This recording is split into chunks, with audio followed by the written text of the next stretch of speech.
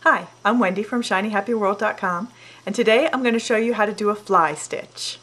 Okay, so I've got the needle coming up from the back just like any other normal stitch, and I'm going to needle back in right straight across from where I'm coming up, and I'm not going to pull it all the way. I'm going to make, this is similar in some ways to a chain stitch or a lazy daisy. I'm going to come up and I'm going to catch that top loop in my needle.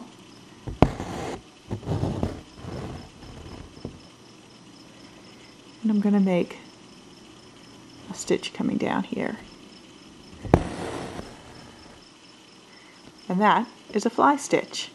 And you can scatter them all around. You can do them a lot smaller and make it look like little flies. I keep thinking I'm going to do a little firefly pattern using some glow-in-the-dark thread.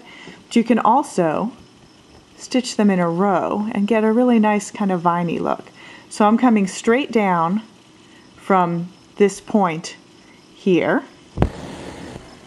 And I'm going to also now go back in straight down from that point. And I'm going to come up right where that tail came out. And make that Y.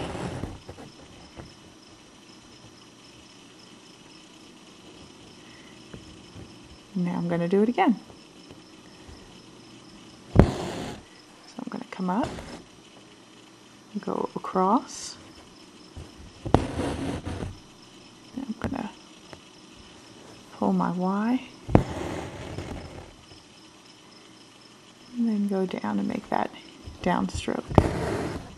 See, it makes a nice little vine shape.